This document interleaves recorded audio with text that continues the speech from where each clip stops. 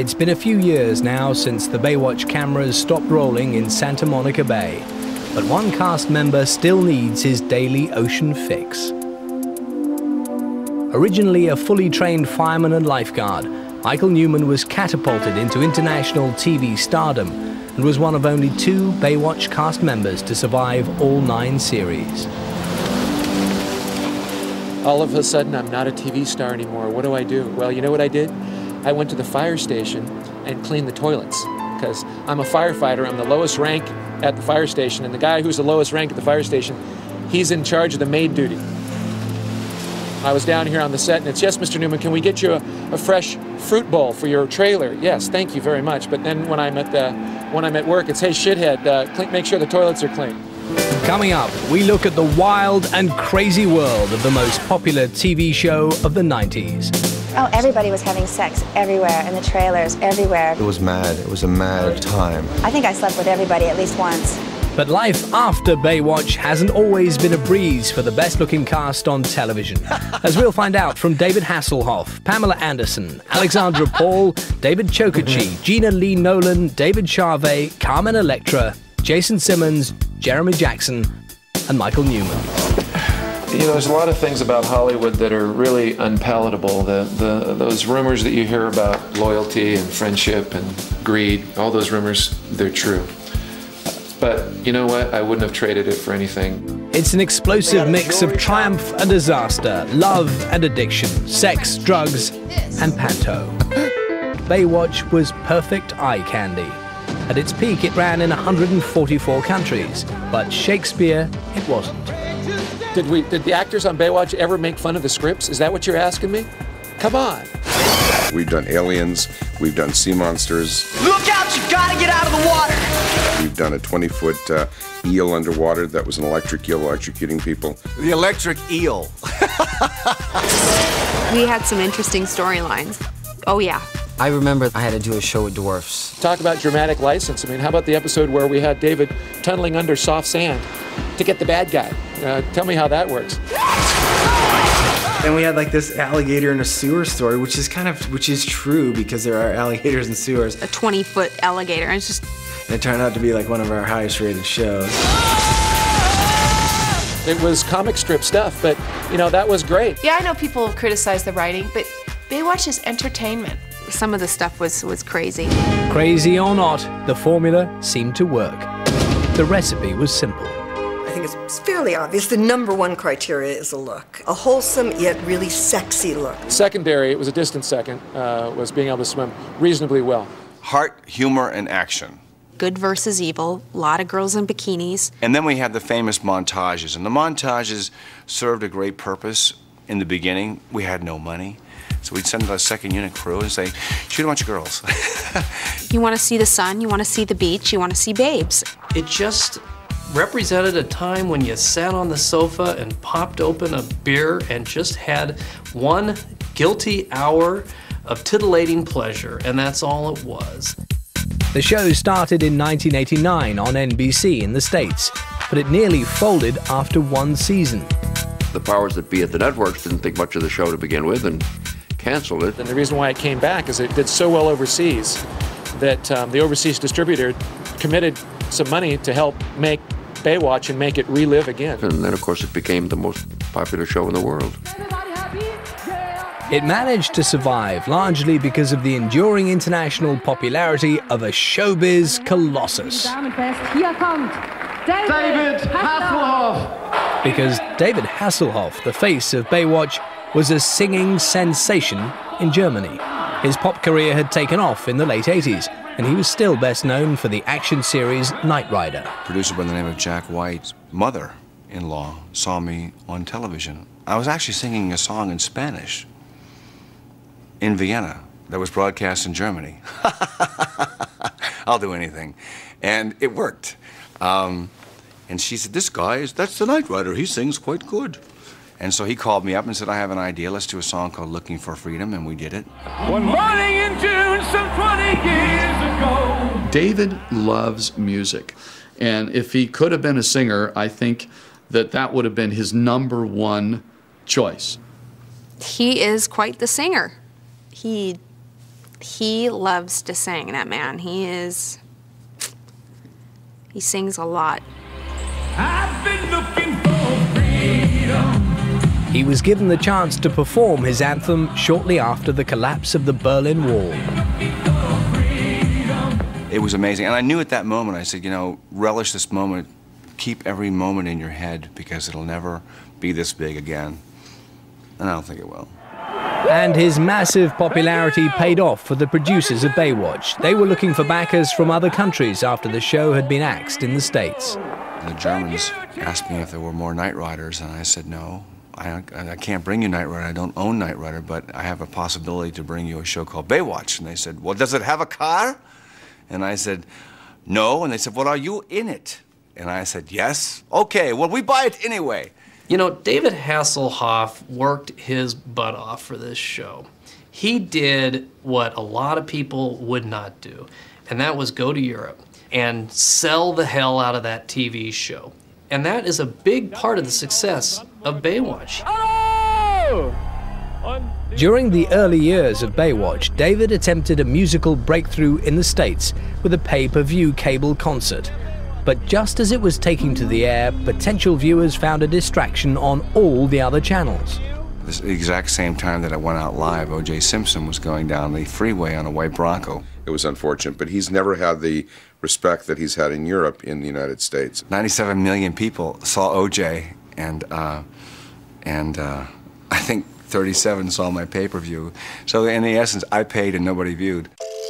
At the end of the second season, the producers invited a young Canadian model to a casting session.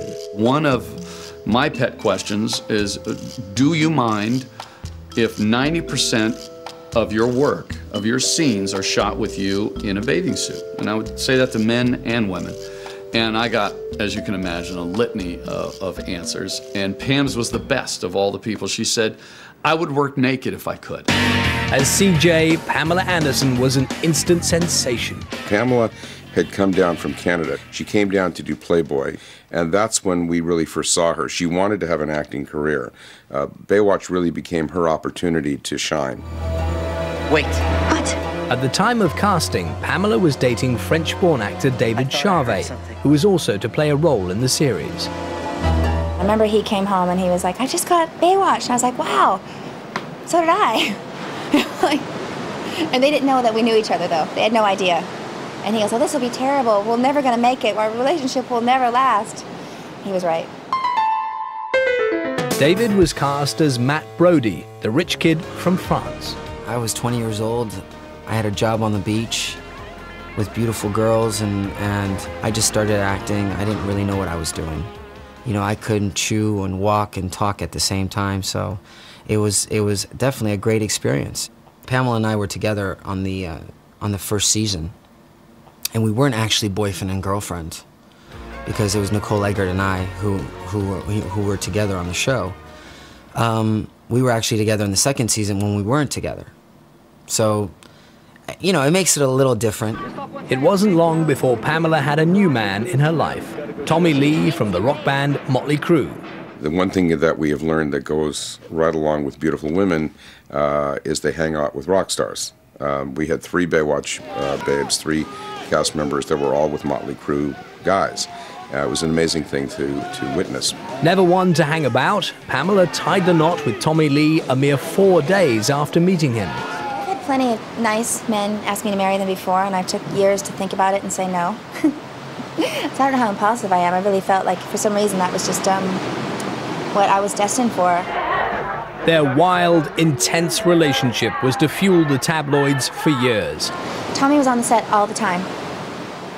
He didn't like the fictional relationship as CJ as a character, Pam's character, with other cast members like David Charvet or David Chokichi or John L. Nelson. They had written in the story that I was going back to France.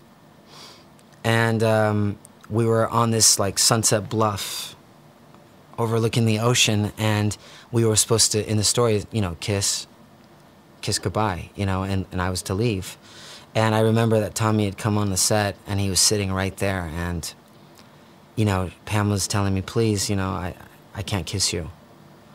And I said, well, you know, I'm not the one writing the stories, you know, they are, you know. So We never kissed. We actually never kissed. I think we faked this thing, but we never kissed because, you know, he couldn't really handle that. Tommy wasn't exactly what you call the shy, retiring type. He would get very jealous and, you know, storm and rage and tear apart her dressing rooms and things like that. It was a very turbulent time for Pam. He had a black Ferrari and it said white trash across the back. And that was kind of difficult on the set with the Testarossa spinning out in the driveways and punching out cabinets in the makeup trailer. And I think it was just hard on everybody. My marriage was hard on everybody on Baywatch. They're so perfectly matched and yet so perfectly mismatched on so many levels. We didn't really know the depth of the personal side and the problems she was really going through. Sometimes it got in the way, but he meant well. It was very powerful and passionate and horrible and bad and good and all those things that every relationship is. It was just, it was meant to be, though. Tommy Lee's wild man stunts coincided with David Charvet quitting the show. When he came about is when things started, you know, being stirred around. I'm not saying that he did it, you know, I'm just saying that things started changing, and I just didn't want to be a part of that world. You know, whatever was going on was none of my business. You know, Pamela was still my friend, but, you know, he couldn't see that.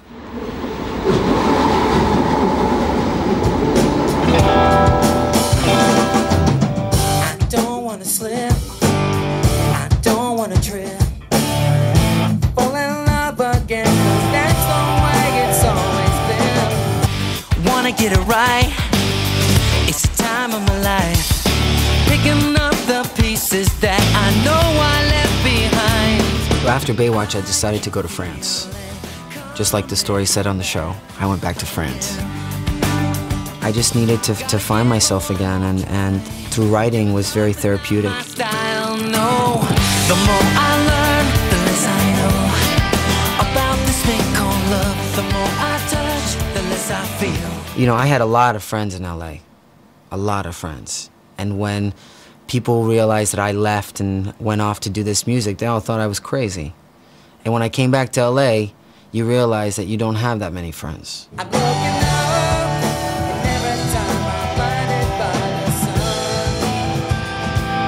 It's been a nerve-wracking time. I haven't had a paycheck in 4 years. So, I mean, sure, it can be very scary. I was making a tremendous amount of money, I was known, but it wasn't enough for me. You know, it takes a real person to be able to stand on your own 2 feet and say, you know what, I'm enough. You know, and I'm going to continue on my journey. And that to me has been, I think I've become a man because of that.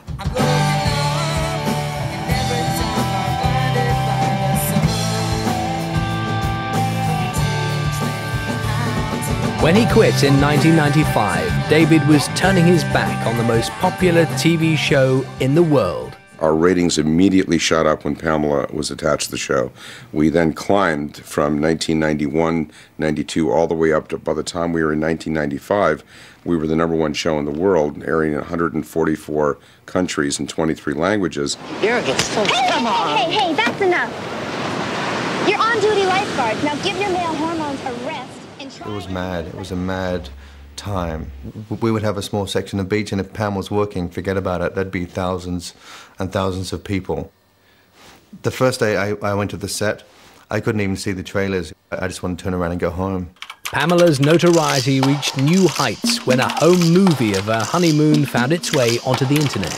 It was very hard at the time. It was devastating to my marriage, and it was devastating to a lot of people around me.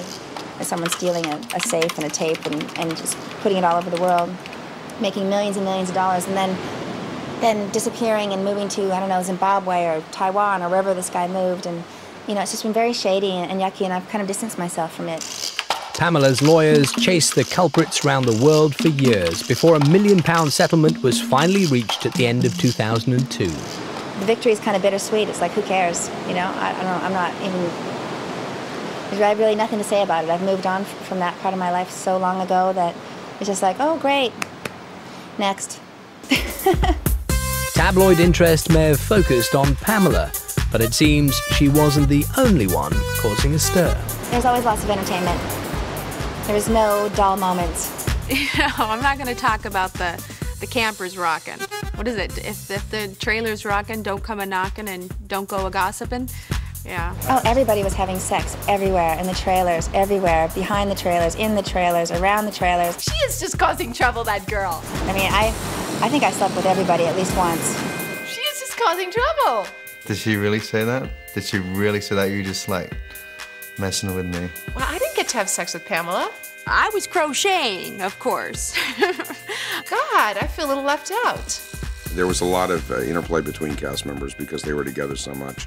You know, I could never be specific and define who was with who. I'm sure some of which I know about and some of which I don't know about. Now, what is this? I missed out on the sex stuff. I swear to God. That must have been after my tenure there. Behind the fireworks, a different, more sinister story was emerging. Tommy Lee's violent domestic behavior resulted in several highly publicized court cases and a jail term. Are you happy with the verdict? I'm very proud of Tommy. In 1999, the couple finally called it a day. I cut my hair, I reduced my chest, and then within a month I realized I wanted my hair and my boobs back. Just like anybody else that goes through a divorce, they do crazy things. Like, I'll show him. It's like, oh my God, what have I done to myself? For fans of the show, breast size was a major talking point. It was almost as if breasts were another character on Baywatch, like they needed their own managers and agents. I've always known Pamela when she's had them. She's had different ones at different times, but always had them. Everyone would talk about it, and how big were Pamela's and how small were Alexandra's, and poor Nicole Eggert, she got implants and that traumatized her. Many believed that the show had a huge influence on the public's attitude to cosmetic surgery. Pamela became such an icon of sexuality and female beauty that women came in very frequently with photographs of what they wanted to look like, and they'd bring in pictures of Pamela Anderson. One who remained untouched by fashion was Alexandra Paul. I know that most of the women on Baywatch are very curvaceous, and I'm not curvaceous at all. But I like my body, and I knew that I offered something else to the show, which is credibility as a swimmer, since I'd been a competitive swimmer as a youngster and actually had been a junior lifeguard as a youngster. You would never see that woman with breast implants, and she, you know, she didn't need them. She was probably the best athlete on the show. She's by far the best swimmer. Maybe Numi could take her, but I have a feeling Alexander could take him. I don't know. I grew up in Connecticut. You know, we didn't put such a premium on breasts like they do out here. For one young actor, Baywatch was a teenage fantasy come true. Jeremy Jackson certainly made some interesting discoveries during his time on the show. At the ripe old age of 12, he was cast to play Hobie, Mitch's son. He's 23 now and has literally grown up on Baywatch. What's up? We're here on Melrose, and I just need a couple new things. So let's take a look around. Need some stuff. Nothing feels better than a nice brand new pair of shoes, nice brand new pair of jeans, nice brand new t-shirt. Hey, you got any beanies, Steve? I like it because it's kind of a punk rock cowboy greaser. I dig it. I think I need something new for the wrist. I love clothes. You got anything smaller? Growing up on Baywatch, it was pretty much, you know, a dream come true. Dad, what's up with that? You're a better rollerblader than any of us. I know that, and you know that, but they don't know that. Surfing at lunchtime and being surrounded by, you know, great people like David and Pam, and making a lot of money while I did it too. I don't know, I think that might look pretty cool in my house. Or in your house. You gotta have the 3/4 length baseball t-shirt. Those are very in style. And thermals, like I got on, thermals are good, but 3/4 length. One of our favorites was Leonardo DiCaprio. We brought him to the producers, and ultimately, he just was too old to be Mitch's son. So they passed on him. And what adolescent could fail to be affected by hanging out with grade A talent? Hey, can't blame me, right? 16 years old with all those hot chicks. Can't blame me. We all shared these trailers with the little names on it and stuff, and you're working, it's hot outside, you know, they change them around, change the trailers all around all the time, so you're not looking, and you just open it up, and there's Pamela grabbing her ankles, taking off her bathing suit, and you're like, mental picture, keep it. Yeah, it's me. I mean, I've walked in on a bunch of them naked. He did. He walked in on me once. Jeremy walked in on me when I was doing body makeup. That sounds like something he would do. Oh, yeah, that happened all the time. Most of the time on purpose. Jeremy, you are a troublemaker. Yeah, Pamela, for sure. Don't tell her I said that, though. It was supposed to be an accident. It really was an accident, Pam. But life in the fast lane took its toll. Soon he was to suffer the fate of so many Hollywood child stars. You need discipline when you're a kid, and you don't get it when you're on a set because everyone's saying yes, yes, yes, and your childhood goes out the window. Look, we gotta have a talk, okay? I'm not doing drugs if that's what you mean. Hobie. Hobie! When it comes to like drugs and alcohol, puberty. I've made my fair share of mistakes, and it actually being on Baywatch and having a large amount of money, growing up with adults, it actually awarded me the opportunity to make a lot of mistakes and learn from them rather than maybe drag it out longer. It's not easy following in the footsteps of a living legend. You might want to take that into consideration. Maybe I will. Jeremy and David Hasselhoff became close, but not that close. One of my greatest regrets in life is that I didn't spend more time with Jeremy because I love Jeremy. Yeah, I mean, when I was going through that, I wasn't really sharing it with anybody, you know. I was keeping it to myself. It wasn't something I was proud of, so I never really came to him about it. I was like, you know, he's not my son, so I can't grab him, you know, and I'm the producer, so I can't really yell at him. Now, how do I figure this out, you know? Anything you want, you can get on Melrose. In 2000, he checked himself into rehab for his drug and alcohol addictions. All right, let's look at the jewelry. That's for the process. Yeah, I wear jewelry every day. Now clean, Jeremy has been doing the rounds of casting agents and hopes to land a part in a soap very soon. I had a meeting with the producers from a soap opera called General Hospital, and it's really good. I'm getting back into it, and I'm getting really good feedback, and I'm meeting a lot of great people, and getting a lot of different pans in the fire, and just, you know, trying to choose like which direction I want to go.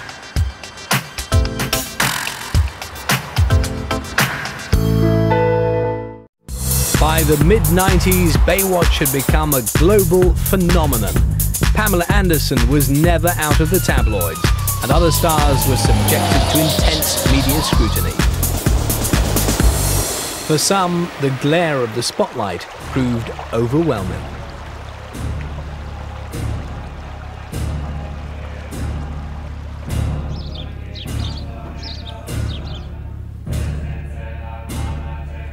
The Samai Ling Buddhist monastery and retreat is in a remote corner of Scotland. 6,000 miles, 20 degrees, and several planets removed from the Santa Monica surf.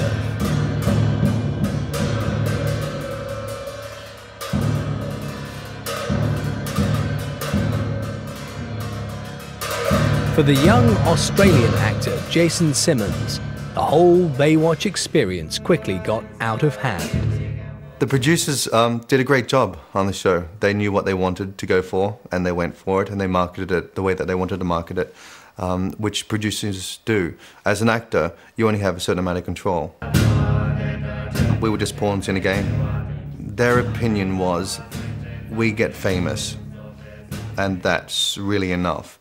We weren't highly paid at all. Jason was introduced to the retreat by his friend, the Buddhist monk Lam Sang. I was interested in Buddhism for the last 10 years, and I became a Buddhist about 1.5 years ago. This is where I come for my teachings and to learn more about Buddhism as a whole. I've never been here in the wintertime, so this is a treat for me. Normally in the summer, it's just rolling green hills, and it's just an amazing place. If you've been here for a week, it's like you've had holiday for like a month. It's beautiful, beautiful. I'm sorry, I would be way too scared. Me too.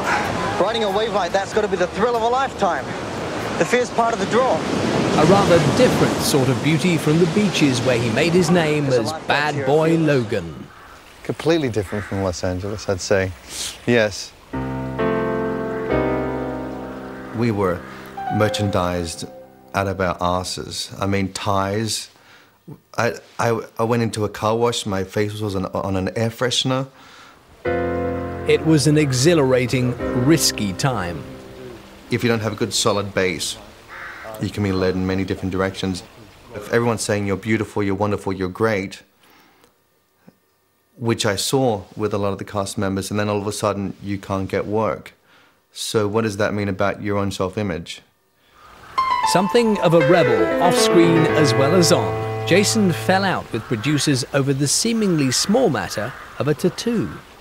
I have a family crest on this arm, which I got at the end of the first season, went into Greg Bonan's office at the beginning of the second season, and just say, hey, look what I got. Oh boy, Jason, yeah. I just got this about a week ago. Yeah. The producers are not happy about it? Well, I didn't quite tell them. I just sort of told them after the fact. So, yes, anyway. Jason, what in heaven's name are you thinking? You know, you're an actor. How about a phone call? Yeah, didn't go down too well. He's very easy. He comes here, he just gets on with his own thing. If he wants to drink tea in the cafe, go into the daily meditations, you know, he can correspond to his friends, like here, relax. I don't really like buy all that celebrity stuff. People are people. Towards the end, I had a few conflicts when I would be fighting for storylines, and I think that's when I realized it was time to leave. When you're fighting for a storyline on Baywatch, it's time to go. Eric simply had a heart attack. It's a shame. But for somebody with his hobbies, it's always a possibility. And so what do we do Since about leaving the the high-octane world of Baywatch, Jason's acting career has taken many First, I think we turns. should all get back to work. If we The work that I want to do now is stuff that I get excited about. I had 2 films at the Edinburgh Festival, one with Judi Dench, one with a whole bunch of mad Scottish actors, which was amazing. Things are bad enough already. And Jason has developed a fondness for a peculiarly English form of theatrical entertainment. I'm stupid. I was the genie in Aladdin. Yes, that Aladdin. I had no idea what was going on. I said, I'm not singing, I'm not dancing, I'm not doing this, I'm not doing this. I ended up singing, dancing, and having a great time. And the kids just love it. They're on their chairs, they're screaming, they're doing that stuff. It's 1,300 people twice a day. I think I got the hang of it. I got my jokes in, and I got the characters back. I had a ball. Another leading cast member who quit the show around the same time was Alexandra Paul, who played Mitch's boss, Lieutenant Stephanie Holden. You know, when I first got on the show, I got a lot of sneers from people in Hollywood and friends of mine who were actors, because my reputation has always been a sensible, intelligent woman, serious, politically active, environmentally concerned, and here I was on a very frivolous show. Mitch, you don't look so good. We all knew it wasn't brain surgery. It was everyone else who wanted us to be like, I don't know what they expected. We're on the beach, for God's sakes. What are we supposed to be wearing? My agents wanted me to leave Baywatch after my first season on the show. And I said to them, no, I love doing this show. By the end of my 4th season, my agent sat me down once again and said, you've got to go. And I said, you know, I think you're right. It's time for me to leave. But I wanted to die. My character had to die a heroic death, because then I could get a really good montage. And that's what I wanted. God damn it, there's so many things I want to tell you. Mitch. I go, I love, and then I die. Oh. I love. No. Okay, maybe I will come back even though my character's dead, because I have unfinished business. And what a send-off she had. We will never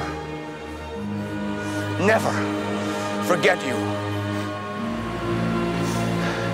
A dedicated athlete and committed environmentalist, Alexandra lives in Malibu and likes to practice what she preaches.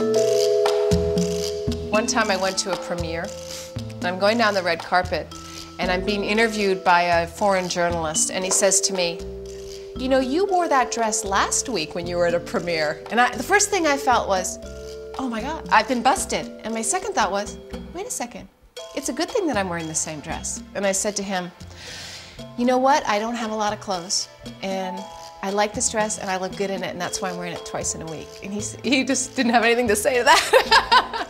Because I'm very concerned about the global human overpopulation, my husband Ian and I have decided that if we do have children, we would like to adopt. And I am not against having children. I would just encourage people to have 2 kids or fewer per family, so that people will just be replacing themselves, and eventually the population will stabilize. This is where we have our recycled like bread bags and things like that, and we reuse them. Well, we always made jokes about her, but she's really the most sincere and wonderful, grounded lady, and she fights for freedom and she fights for issues, and she's really our politically correct woman. Not only does she care about it, she does it. She walks the walk. She doesn't just talk the talk. She used to pick up the bottles, plastic bottles here that we're throwing in the trash, take them home and recycle them. She's a wonderful, gifted actress as well, but very kooky. Whoops! Can't see that. That we buy, Her commitment has led her to make several videos about conservation. Ours is a throwaway society, all day, every day. I'm Alexandra Paul, and I'm here to talk about consumption. We do the dishes in this tub, and I soap them up, and I don't let the water run while I soap it up. So And her strongly held beliefs have led to several brushes with the law. I have been arrested at the nuclear test site in Nevada over a dozen times, and I've also been arrested protesting the injustices towards people with AIDS. And I guess I do believe that it's an important way to voice one's opinion, but it's not the only way. If you want to know where my protesting came from, there's my father protesting outside an Oregon jail where my brother was for also committing civil disobedience. So we're an activist family. 4 days is the most I've spent in jail. I go every Friday night in front of the federal building in Los Angeles just to hold my no war sign against Bush's policies in Iraq. And this is my car, my electric car, and I charge it here every night. And this car gets 120 miles per charge, and I've been driving an electric car since 1989, ever since the Exxon Valdez spilled. We would send her a car to pick her up in the mornings and bring her to work, or we'd send her a limousine or a town car. She'd always refuse because she didn't believe in driving cars that put the emissions into the air. She wanted to drive her electric car. A limousine seems just a little excessive. And does the electric car remind you of anything? It's kind of like the Knight Rider car, but it's better because I think the Kit, didn't she run on gasoline?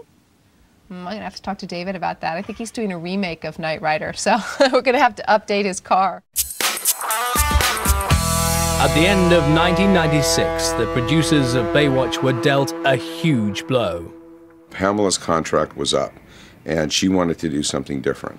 I just needed to focus on my marriage and my kids. She really wanted her own things, and now Pamela's executive producing her own shows. She has many different, franchises off her own persona and character. Pamela was always going to be a tough, if not impossible, act to follow. The first contender to be thrown into the ring was a 23-year-old model who'd been working on the US version of the classic game show, The Price is Right. This brings back a ton of memories of being on the stage here. This was my first on-camera job that I ever had. It's weird. It almost makes me want to cry. I've had so many good memories here. So I'd come here and I would, make sure I looked beautified or whatever and dolly up, and then I'd hit the stage and hit my mark and show new cars and everything else. So this is wild. Bob, you could hear him out there saying, all right, and Rob, the next item up for bid is, and then the door would open and I would go like this. It's a new car or a new boat. And then they'd come back and I'd have to walk around the boat and kind of maybe sit on the side and that kind of stuff. So it was very easy and very tacky and loads of fun. Gina Lee was handpicked by David Hasselhoff to play bad girl Neely. There was a lot of hype on Pamela and in what was going on in her personal life. I mean, she was on TV every single night, and I remember going, oh, this poor girl. So when I got the part, I knew right then and there I was walking into a very big arena. The pressure proved too much for Gina Lee, who suffered from crippling stage fright. I was always very shy. I mean, I never had a problem, you know, with people and whatever. I mean, I was always a people person, but I think that being exposed and being on TV and having all these eyes watching you, you know, it was frightening. I took it very seriously. You know, I'd come to set knowing every line. I knew everybody else's lines. If I would change a line, she'd go, "What? What are you doing?" And I'd say, "I'm just changing a line." So it makes me think that maybe I should be behind the camera. I'm watching you. She stuck with the show for 4 seasons before calling it quits and moving on to her own series, Sheena. I was done. It took its toll, and I knew it was time to move on. Just another day in showbiz, I guess. Today, she has plenty of TV appearances under her belt, like Celebrity Fear Factor and this show, Pet Star, a kind of pop idol for pets. You know, doing stuff like this, I never have a nervous stomach. I mean, I'm judging animals. It can't be that tough. Gina Lee Nolan. For years, Gina Lee had resisted the temptation to pose nude for Playboy. But 2 years after quitting the show, the price was right when they made her an offer alleged to be around $1 million. No regrets at all. I turned 30 that year, and that year, I'm 31. Oh my gosh. Damn it, it was an offer I couldn't refuse. Let's just get right down to it. It was the kind of offer many others in the cast couldn't refuse either. What is it about these women? Why do they end up in Playboy? It seems odd to me. What are they? No, I don't know. Can you tell me? There's always been an exchange policy between Baywatch and Playboy. I think it's called synergism. It worked very well for both of us. I guess you're putting the down-rated Playboy version on the air. It gives little boys something to look at without getting the magazines they're not supposed to be viewing. They stripped them down to bathing suits. We stripped them a little further. We debated it very much. David Hasselhoff for years was against the Playboy Association. It wasn't my cup of tea. I wouldn't want to see my daughters in Playboy, nor do I think it does anything for your career. I don't consider posing for Playboy anything negative or bad. What it was for David, and I'm sure he'll tell you himself, is that we were sometimes trying to do scenes that were very rich and very grounded, that were meaningful. David would then be distracted because everyone was just staring at the girl's breasts. Playboy's top playmate was the ultimate Baywatch babe. Well, I came down to do a cover, and then they had to stop me from walking outside without my clothes on because I felt so comfortable walking around naked all of a sudden. I think she is the most famous playmate of the last decade and has been on the cover of Playboy more than any other celebrity. With a long way to go to equal Pamela's 9 covers, but catching up fast, is dancer, model and Baywatch babe Carmen Electra. I love being in those magazines, and I knew going into Playboy that's something that I wanted to be a part of. I love FHM and Maxim and Stuff and just all the sexy magazines. It's so much fun to get dressed up. Carmen was one of a bunch of new characters introduced to the show in 1997 to fill the vacuum left by Pamela's departure. We made our share of mistakes as producers of the show. We cast like 5 new girls. And honest to God, I went to the set. If someone asked me to name the entire cast of Baywatch, I couldn't. It was too many girls. And we figured we're going to put these girls out there. We're going to put them out in publicity and promotion. And we're going to put them on magazine covers. And it's going to be great. And we were stupid. And it was sad because I liked a lot of them. We had to let them all go because we couldn't write for them. My God, the show was only an hour. The producers didn't hesitate to make full use of Carmen's dancing talent. Problems arose, though, when the time came for her to hit the water. I'm not the greatest swimmer. You know, I'm the first one to say it. I'm not bad, but I'm not lifeguard material. You had to be able to handle yourself in the water because we shot fast and we shot hard and we shot in very rough water. For some reason, I always get water in my nose. Like, that's just something that I haven't figured out to this day. And like, as a young girl, you know, I'd go swimming all the time, but I would always hold my nose. You know what I mean? Carmen's year on the show coincided with a rocky period in her personal life. She may not have been the new Pamela Anderson, but the tabloids found plenty of parallels.